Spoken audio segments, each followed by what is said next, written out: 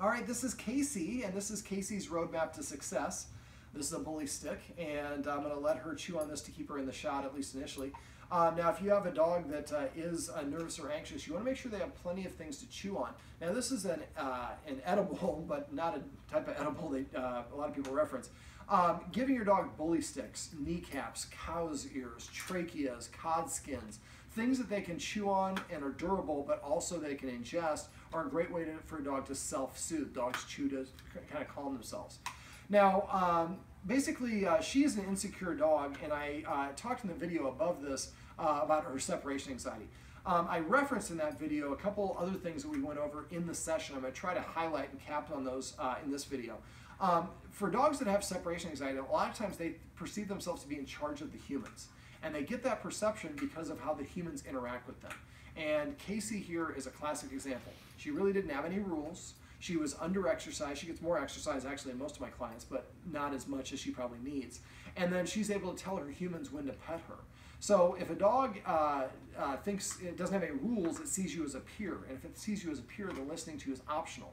But if a dog is able to tell you what to do and you do it, it starts to see you as being subordinate to them. And then the dog's job might be to protect you. Now, she's a herding breed, and so a part of her DNA is to be in charge. Now, the reason that I got called in is we have a young man in the neighborhood who is a great little kid, but doesn't listen, and he opens doors and he let her out. She got loose and ended up through a kind of cacophony of errors, ended up nipping someone who was on a motorcycle. She doesn't like motorcycles. Now, a lot of herding breeds also don't like motorcycles, skateboards, and things like that because that's just what, they see something moving fast, they perceive it as a threat, they want to nip it to correct it. Now, the good news is she didn't really draw any blood, and she left a bruise. Dogs, when they bite to correct, they typically do it with the consistency of the same severity of the bite. So the fact that she didn't draw blood, even though we don't want her to bite anyone, is a good sign. And from what I've observed, I don't see any aggression in her whatsoever. From what I understood, she had what we call trigger stacking, several things that happened in a row that probably elevated her stress level, and then she finally reached a tipping point, just like all of us do. So now I went over some suggestions for the child who lives across the street because eventually, if he lets her out in the wrong situation, that could turn out really badly, and it wouldn't be her fault. Now, the kid doesn't mean any harm by it, but at the same time, if we have something that's going on, it's our responsibility to make sure we provide a safe environment for the dogs as well as for our neighborhood. So hopefully the guardians can have a conversation with that child and their parents and come up with a working solution that's going to solve that problem. Now, for her problems, a lot of her insecurity probably comes from the perception that she has the same authority as her humans. And a lot of that is because dogs go through life probing to determine where boundaries and limits are. But if we don't have any boundaries or limits or rules, we're not consistent. And if we're not consistent, it makes it really hard for dogs to learn because they learn through consistency, repetition, and good timing. You have 3 seconds to correct or reward your dog for them to have the ability to make the connection. But even that 3 seconds is not enough. It has to be repeated over and over and over again. So the way that I flip what I call the leader-follower dynamic, one of the ways I do it, is by incorporating some rules. And these are not arbitrary rules. These are rules that actually have some substance and meaning for the dogs. One of the first rules I suggest is not being allowed in the furniture. Now, for these rules, I need to preface this by saying that we have a family of 5 people. If some of the people in the house are on board with this stuff and other people do not, the other people who are not are going to undermine the people who are. So it's for the safety of the dog and benefit of the dog and the family, I would suggest everybody is very militant and on the same page with all these rules for the next month minimum, or as long as these problems are going on. But it has to be at least 30 days with the dog not being able to do these things. One of the first rules I usually suggest, no furniture for 30 days, because for dogs, the higher they sit, the more rank or social standing that they have. If we let dogs sit at the same height as us, that's one of the ways that we say we're peers. And again, if the dog sees you as a peer, then listening to you is optional. So first rule would be not allowed in the furniture for 30 days, or as long as the problem's still going on, and then furniture with an invitation and only for good behavior. Rule number 2, the dog has to sit at the door before I open the door. I go to the door and I say sit one time. And if you're petting her and she does this, make sure you immediately stop petting her. If she puts her paw on it, that's a dominance move. It's okay right now because I'm holding something. Actually, before I go there, I want to teach her to drop. Now, she already knows how to drop, but when they're playing fetch, the guardians, I think, take it from her because she doesn't willingly want to drop. Now, for dogs, it's fun to be chased. And because she needs more exercise, I love to see her having the ability to play fetch. So what we do is when the dog has an item in its mouth, now this is a higher value item because it's ingestible and she doesn't have access to it. When she has toys that she's allowed to have at any point, she's got one in her mouth, take a treat and touch her nose with it. Now she'll try to take it with the object in her mouth, just wait. Don't give her any commands or any prompts. As soon as she spits it out, pop the treat in her mouth and say the word drop. Do this with what we call low value items, toys that she's allowed to have at any point in time. After we can shape this behavior enough with low value items, then eventually when she has a remote control or the fetch ball or whatever it is, and we say drop, she is programmed to spit it out because that means that we're going to give her a reward. And when she does drop the item, don't pick it up. Let her drop it and don't show any interest in it. Put the treat in her mouth and don't pick it up. When we're shaping the behavior, we want her to understand at first the human doesn't even want my stuff. They just want me to give me a treat. I spit this out, they give me a treat, and I get my stuff back. Yeah, 99% of the time. Now, if she does get to the point where we do have to take a remote control or something from her, away from her, that's when we want to have a bully stick or something like this. So we have her drop, and then we give her something of equal or greater value. Now, if we practice the drop with low value items enough, then eventually we should be able to get her to drop and play fetch with us. If you have questions on playing fetch, let me know. I have a video I can send to the family that covers how I teach a dog to fetch on command. Now, getting back to the rules, another rule that I have is I make the dog sit at a door. I go to the door and I say sit once. Remember, the more you say a command, the less you mean it. So I go to the door and I say sit, and I tell it in a kind of a command, not an ask. A lot of people, can you sit? Dogs say no. So sit, I count to 3 in my head. If the dog doesn't sit by the time I hit 3, I turn around, walk away, sit down somewhere, pull up a magazine, pull out your phone, watch a little TV, do whatever you want, and wait 1 minute. Then go back to the door and again tell her, sit. She doesn't sit, and I walk away for 2 minutes, next time for 4 minutes, then for 8 minutes, and as soon as she sits when I say sit, I open that door like there's a remote control in her butt. Now, once the dog, after a while, the dog will go sit at the door as its way of asking to go out. Once she's doing this, then I'd like the family to do the door exercise that I just showed them off camera, which is conditioning the dog to stay at the door even though I'm opening the door. And that will help with the young man who comes over and leaves the door open, just teaching her not to run out the open door. So we're kind of attacking the problem with multiple angles. Now, another rule for dogs to be within 7 feet of a human who is eating food is a way of challenging for that food, even if they're not actively begging. The presence is just inappropriate. And for dogs, eating is the most important activity that they participate in. So I'd like the guardians to make sure that they stop free feeding her, put food in her bowl, make sure whoever's feeding her takes 5 or more bites of something, or a real meal. Then we give her permission to eat the food that's in her bowl. And once she gets permission, she has 3 minutes. Anytime she walks away, we pick up the bowl, we dump it, and put the empty bowl back down. She does not eat again until the next meal. It's important to put the empty bowl back down. And after a while, she sees the human eats first, so the human must have more status than she does. And also, we're controlling something that's very important, careful with your finger, and that will help her respect the humans even more because they're providing this nourishment and they're controlling the situation. And after enough time, she'll just wait for that command word, or you can use passive training. Remember, she takes the first bite of food, say feast, or whatever the command word is, and after a while, you'll be able to say feast, and that means she gets to eat food. Now, because getting too close to us when we're eating food is a challenge or inappropriate in the dog world, we want to make sure we don't give any people food. If we give her people food, it should be separate from the table and in her bowl or something like that. Now, I'm friends with her vet or coworker or whatever you might call it. I love her vet. She's an awesome person. And she recommends carrots, and which are awesome because the dog can ingest them and they're dense. Broccoli florets are also good to put in the dog's food once a week because broccoli and carrots help ward off 2 types of cancer that are prevalent in dogs. Now, getting her some other high chew items like this bully stick that she's really enjoying now, kneecaps and the rest of those things can also be beneficial if we give her one of those things when there's a mild something going on mildly that she doesn't like the drill. Now, I went over, well, actually, let me back up. Let me continue on the rules, and then I'll jump to the drill. So for the rules, another rule should be she should not be allowed in the kitchen when we're preparing food or in the dining room when we're eating food at the table. When we're not preparing food or not at the table, she can be in those rooms without a problem. Now, you're going to use the escalating consequences to move her back. That third escalating consequence, march deliberately at the dog until the dog backs up across the boundary, and then stop at that point. Wait for the dog to be stationary. When the dog's stationary, take 2 steps backwards, left foot, right foot, and stop for a second. When you move back, it's probably going to prompt the dog to move forward. Once it crosses the line, you hiss and rush at it right away. And you do this back and forth until the dog kind of starts staying behind the line. Now, this is something I promised to go over with Mom earlier, and I forgot, so I'm going to go through it in this video. She'll be able to get some new information because she's not in the room right now.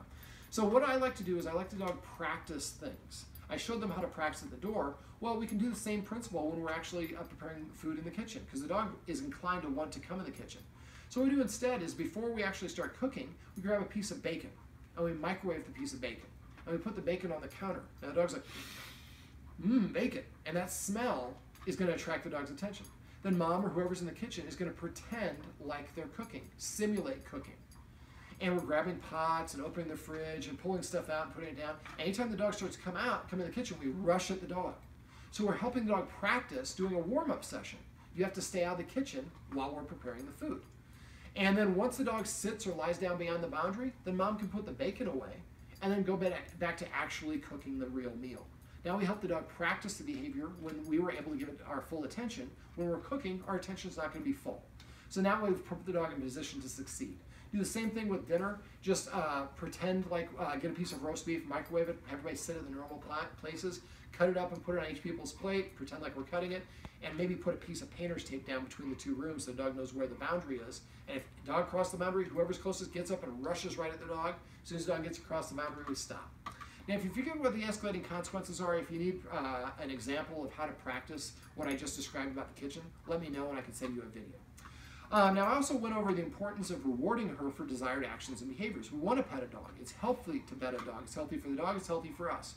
But petting a dog when it's doing something we don't like is amplifying and reinforcing that. Also, petting a dog when it's in an unbalanced state of mind, like fear, stress, anxiety, or excitement, is going to reinforce that.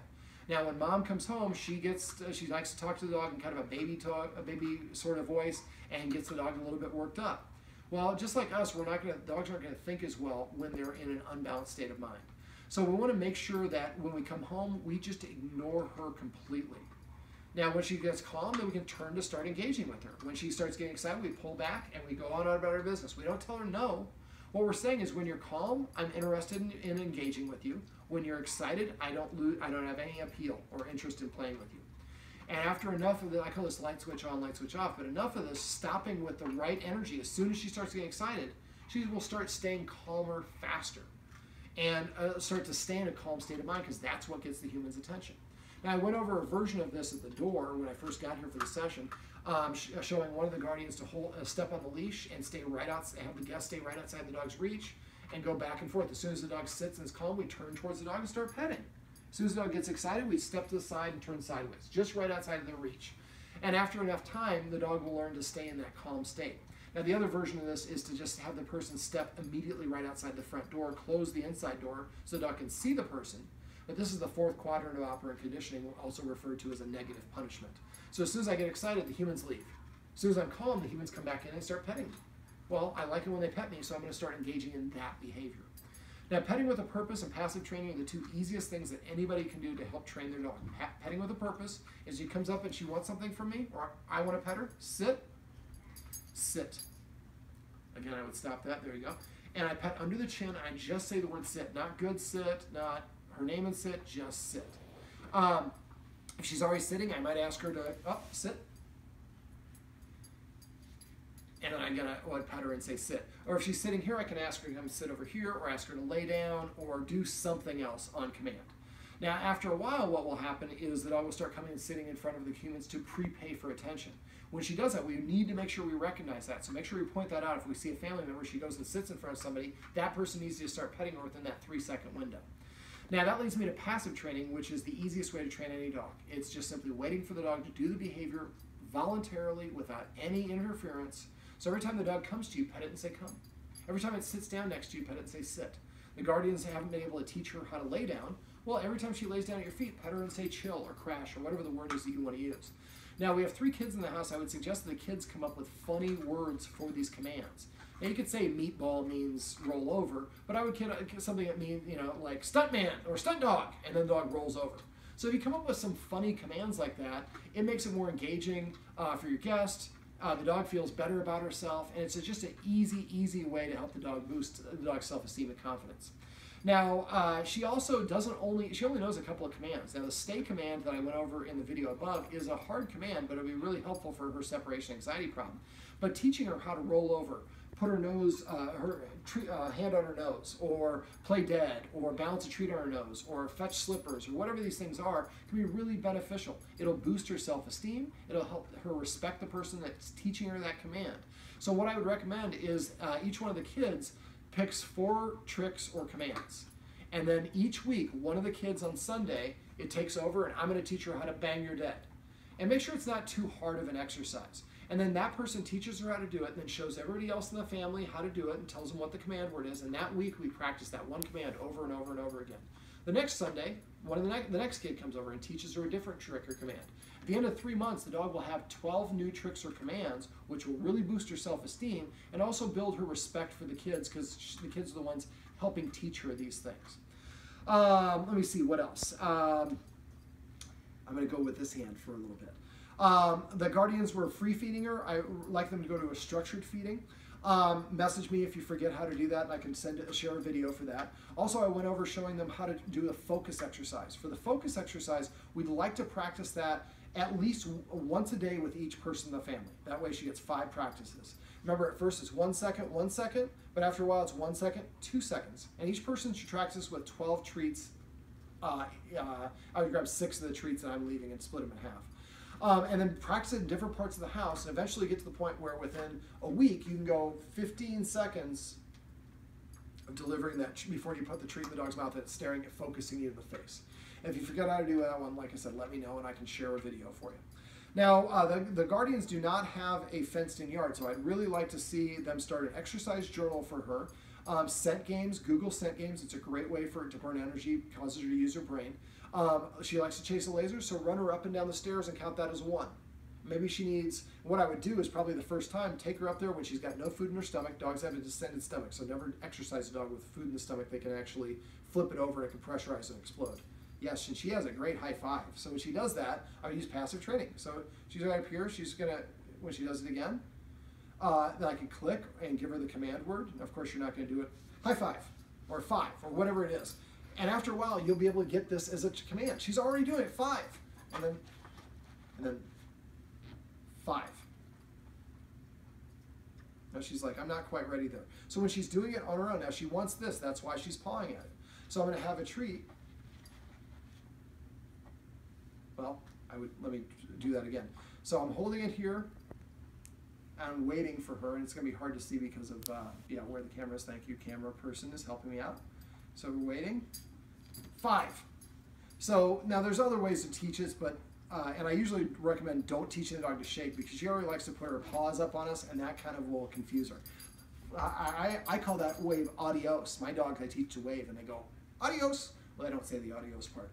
But the focus exercise is something we'd like everybody to practice once a day for a week. By the end of the week, you'll be able to say focus. She'll drop what she's doing and look up at you.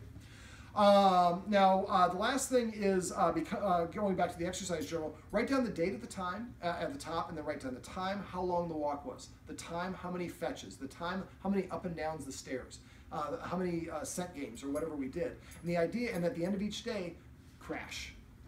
At the end of each day, we want to grade the day. And maybe that was like a C+ day. The next day, maybe we added an extra game of fetch, or add a couple repetitions to the up downs, or whatever it is. And eventually get to the point where you have an A day, and now you know what exercise she needs in order to be in a position to succeed. Now, if we have friends or people coming over, we want to take her to doggy daycare, or take her to the dog park and let her burn off that excess energy, so when the guests come, she's nice and chill, and you're like, oh my God, your dog is so relaxed, what happened? You're like, of course, we hired David from Doggone Problems. He showed us how to prepare our dog for success. But it's just a little trick. We're just getting her the exercise that she needs to help her feel better and perform better. 5. Now we can also get her 5, yes, crash.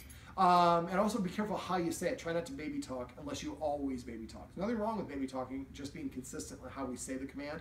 Use one-word commands. Don't use versions of it. A lot of us say, come here, over here, here girl, dog's name, whistle, tap my thigh, and something else. Now it's a whole bunch of extra words that she's got to come up with. I'd like the family to come up with a list of the designated command words, and then if anybody's using a different word, we say maybe vocabulary. And I'm like, come. So that way we make it easier for her to understand what's going on. And then we can get her a doggy, going back to exercise, we can get her a doggy backpack put some bottles of water, some sand in there. That gives her a job to do on the walk. It makes the walk more efficient. We can also, I'd like to see her going to the dog park at least once a week, but minimum of once a week. A couple of times a week would be even better. And if we're going to have a lot of people over for maybe the 4th of July holiday or something like that, maybe we take her to the dog park multiple times. And maybe one of the kids takes her to the dog park, maybe the dad takes her to the dog park, and mom takes her to the dog park. By the time you have a guest come over, again, she's nice and relaxed. Okay, practice the separation, the stay video, and desensitize her for the individual triggers for the that help trigger her separation anxiety. Combining that with enforcing rules consistently, rewarding desired behaviors, building up her confidence through new self-esteem, through learning new tricks and commands, helping her practice staying and desensitizing the triggers, all should help her relax, reduce the cortisol levels in her blood, and help her just be a little bit more chill. Now, she's twitchy at times. You saw that little twitch when I touched her. That's because she has cortisol in her blood. So if you reach to pet her and she jumps like that, the first time you do, sit, then don't pet her. And when she does this, pull back. So every time the paw comes up, the hand goes away. Well, I like the hand scratching me, so I'll just leave the paw on the ground. So if you go reach to pet her and she jerks when you do it, pull your hand off. Make sure that she's not stressed out about a drill downstairs or a kid on a motorcycle or whatever it is. Okay, Casey, do you have any other questions? She's like, why don't you just give me that bully stick because I've already eaten half of it and you're not going to give it to another dog. This is Casey. This is Casey's roadmap to success. Remember, everything you do trains your dog. Only sometimes you mean it.